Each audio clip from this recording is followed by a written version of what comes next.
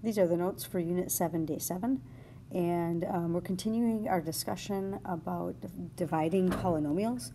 And one of the big discussions, one of the big learning targets, I guess, that we discussed last class was whether or not we had a remainder. And if we have a remainder, then we have this leftover fractional part. And if we don't have a remainder, then we know we found a factor. And that's really important because if we found a factor, then we can take the result and continue the process to find other factors. And so that's what we're going to focus on today, and is extending that idea of that no remainder scenario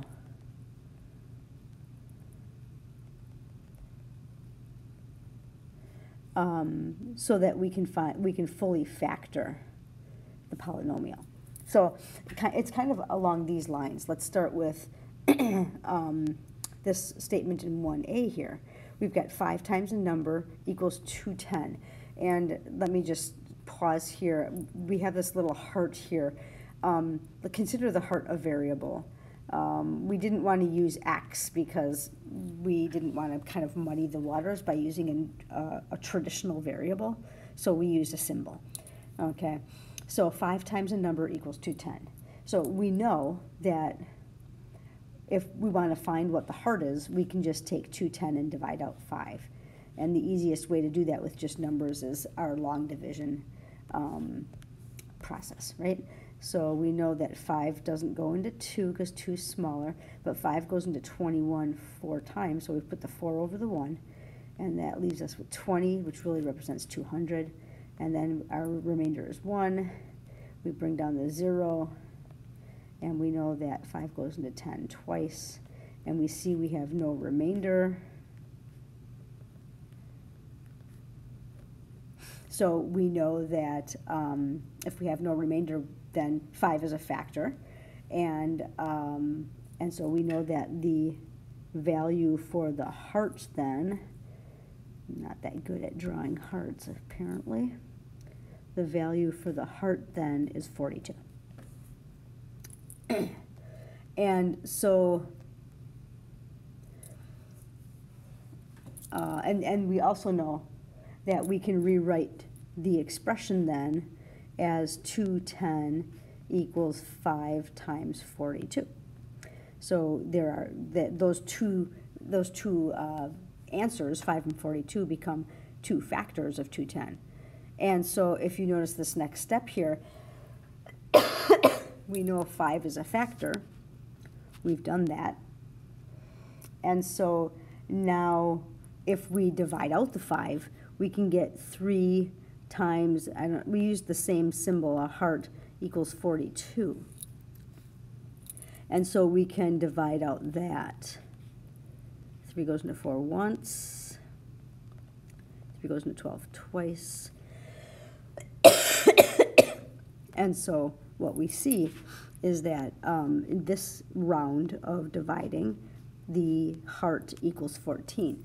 So we know that 210 can be broken down even further is into 5, and instead of times 42, it can be broken down into times 3 and times 14. And then we can keep continuing to break that down if we wanted to. But what we're doing here is this process is that we are factoring 210. We are factoring 210 into numbers that are kind of our base numbers. They're as small as they can be. So for instance, at this point, I might not need long division anymore, but I could factor 14, right? That's 2 times 7. And so really 210 is 5 times 3 times 2 times 7. And now I've got numbers that are so small that they can't be broken down any further. And in fact, we call this, because look at 5 and 3 and 2 and 7, those are all prime numbers. So we call that the prime factorization.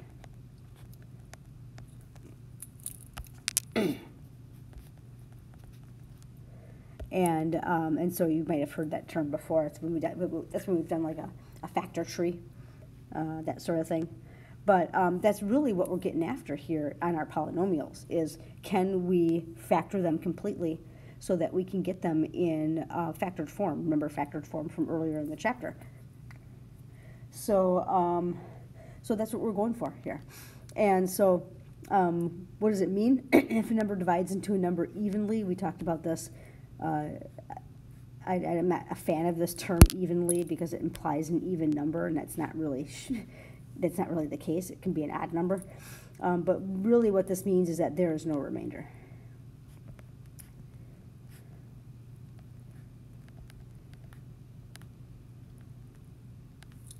Okay, so we can apply this to our polynomials then, right? Right now we're asking, so it's to solve each equation for the heart, show your work, and explain how you got your answer.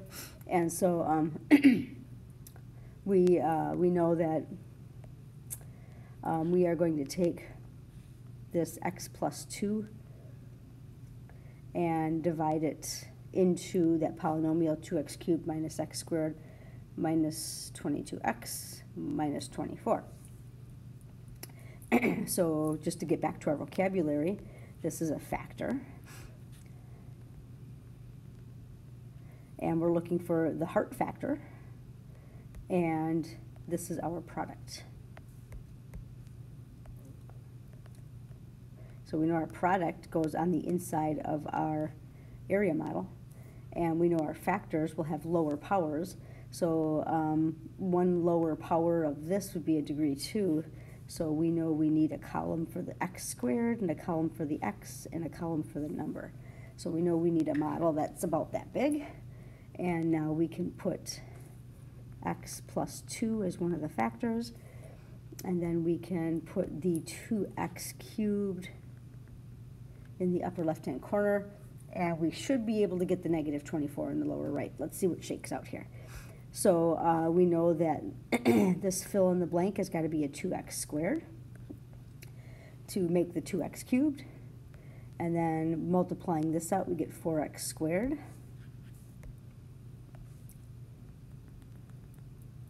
And then we know the x squared term is made by adding the diagonal terms in the area model. And this needs to be minus 1x squared. So this must be minus 5x squared. And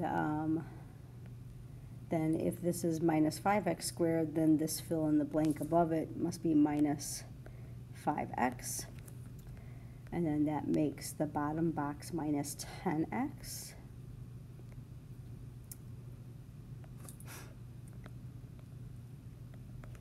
And then we know that the x terms are also developed along the diagonal. So this x term is minus 22x. Right, that I'm getting those from up here. It's got to add up to that. I forgot to put my box around the minus 1x squared too. And so to make minus 22, I need another minus 12x to add up to negative 22. And then that means this fill in the blank up here must be negative 12. So this must be minus 12. And then that last box then, right, we're always checking to make sure whether or not we have a remainder. This is negative 24. Oops. And if we notice that matches, so we have found a factor. So we know that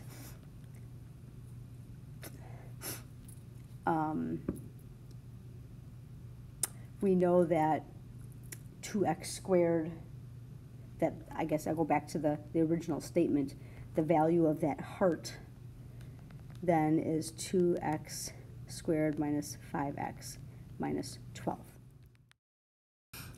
And like above, like in question 1 here, we're continuing. So we say now that we've got the same product here. And so, and if you notice, we have one of the original factors here, the x plus 2. not getting my highlighters. And we also have x minus 4 as a factor. So what we're saying here is if we divide out that factor, we really have x minus 4 times heart equals this, this new polynomial, x squared, 2x squared minus 5x minus 12. And so we want to find that, we want to factor this again, basically. We want to divide out x minus 4. So now we're factoring this lower degree polynomial. So we keep introducing new factors so that we can fully factor this polynomial. So at this point, because it's a quadratic, so let me just pause here. Right now we have a quadratic. So we could do a number of things because you have factored quadratics before. And we don't always have to do the area model, but we can. So that's one way. We could also do the star method. We could also do, some of you were doing, you know, like what multiplies to negative 24 and adds to negative 5, you know. And really, since we have one of the factors, x minus 4, we can guess and check. So there's a lot of strategies you could do other than the area model. I'm gonna follow through with the area model. I like it a lot. So we know that we need 2 rows for the factor x minus 4, and we know we're going to get a linear answer because we're going to get an answer that has a lower power than x squared. So we need a column for the x term and the constant term, so it's just going to be a box like this, which means we're not going to need any of this stuff out here. Okay, so we just repeat the process.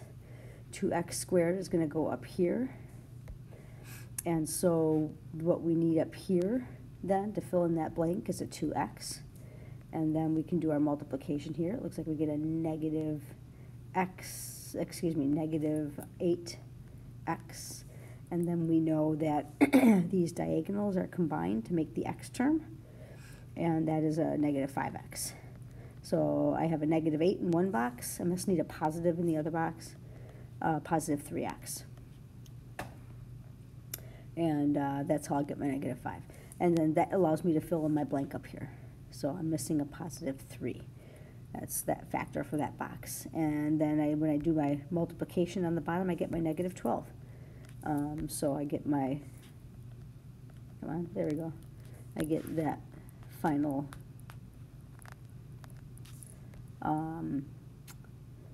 it matches that final term. I forgot to put a box around my minus 5x. So we know we have a match, which means we have no remainder, so we have a factor. And that factor is 2x plus 3. So now we know that the product, this product of 2x cubed minus x squared minus 22x minus 24 can be factored, and those factors, we started out way at the beginning here with x minus 2. Excuse me, x plus 2. I said that wrong. And then that led to this. This is an intermediate factor because we further decomposed it right here, right? We further reduced it here. And this factored into x minus 4. And then 2x plus 3. So now we have our factored form, right? And from this factored form, now that we've taken our general form, right? I'm bringing back some vocabulary from the first couple days of the unit. Now that we've taken our general form and divided it out to get to our factored form, we can do all of those things that we used to do with factored forms, right? We can graph. So we know that our x-intercepts are negative 2 and positive 4, right? They're what makes these things 0. This one's a little tricky. It's negative 3 over 2. Okay, last one. So we know that those are the x-intercepts. We know that the y-intercept is going to be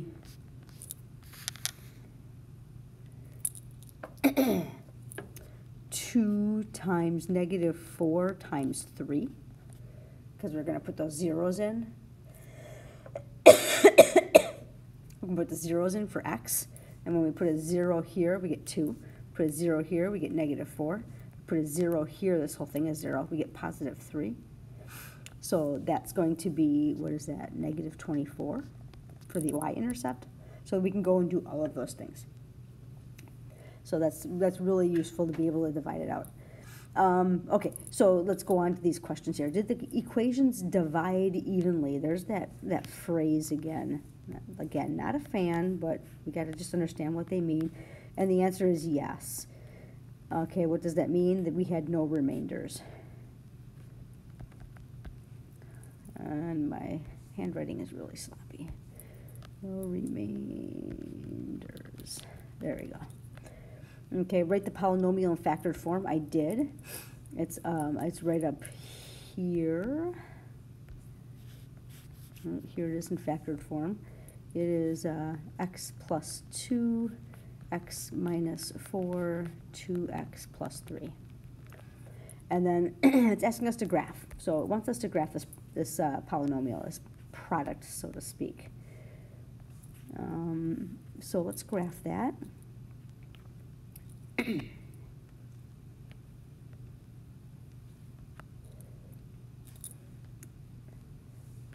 And so let's clear all this stuff.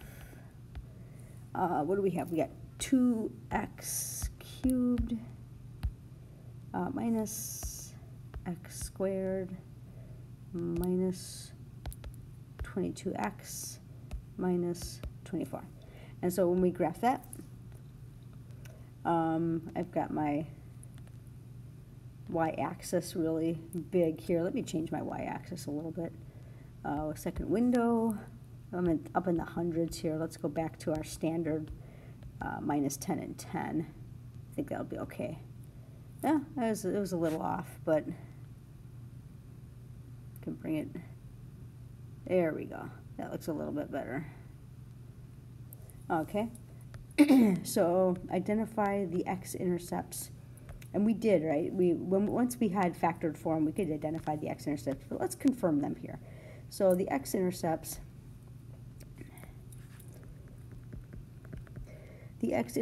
here's my first one. Whoops, not quite on it. There we go. So it's x equals negative 2, right? And that comes from setting that one to 0. Right? It comes from saying x plus 2 equals 0. And solving that. And then the next one is x minus 4, so that's over here, right, at plus 4. So we have x equals 4, and that comes from that one, and that comes from x minus 4 equals 0, setting that equals 0 and solving it. And then the last one is right here. Let's see if I can grab it. Ah, there it is, negative 1.5, right? So x equals negative 1.5, and that comes from taking 2x plus 3, setting it equal to 0, right? Then we subtract 3, and we get 2x minus 3, or equals minus 3, excuse me. Said that wrong. And then dividing by 2. So we get x equals minus 3/2, which is 1.5, negative 1.5. So we can confirm that, yep, that's in fact what we got algebraically just a little bit earlier. So the idea then of this area model is that we can fully factor. And so we use this area model to reduce the degree to quadratic. And then once we reach that quadratic point, if we want to continue with the area model, you can. Or if you want to use your other quadratic factoring techniques, you could as well. Totally up to you. So let's take a look at our learning targets. So we have learning target 1. To kind of formalize this here. Learning target 1 says, it talks about that remainder, right? If the last terms in the area model matches the last term in the product, then there is no remainder. Okay, so that's the first learning target. That puts us on the road to factoring the polynomial and getting it in that factored form. Okay, that's the, you know, kind of gets our foot on the road there when we can find those factors that go in evenly, so to speak. So when you, well, let's talk about the other learning targets. Learning target 2 and 3 says factoring polynomials.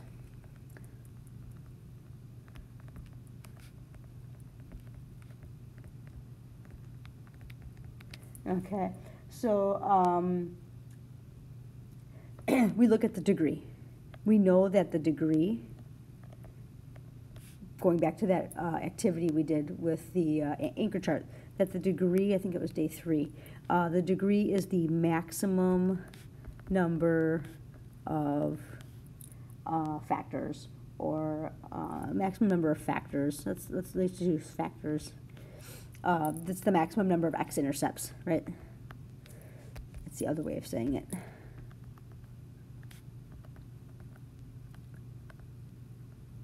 There we go. Okay, that's the first thing. So the first thing is to get the degree. And then we always need one factor. So we have to identify one factor. We need something to divide out that we know is going to divide out evenly. Okay? And then the third step is use area model.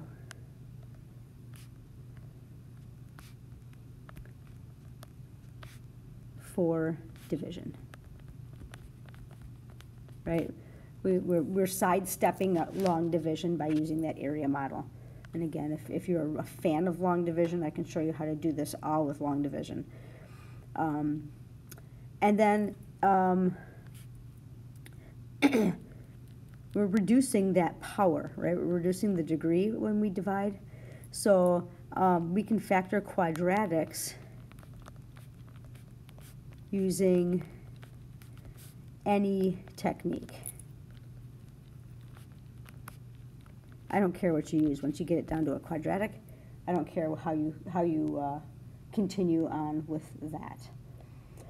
Okay, so as we are kind of, if you want to check your understanding, if you want to do this, this will go in evenly. This you don't have to do. And this will also go in evenly, and it's exactly like we just did in the notes where you factor it fully. The homework, I'm just kind of previewing the homework here. All of the homework has to do with fully factoring. So we will definitely have no remainders. Right? Remainders was just, because we need to factor these fully. So they're going to have to go in evenly, so to speak. So remainders was really something specific to day 6, just to kind of get that concept understood.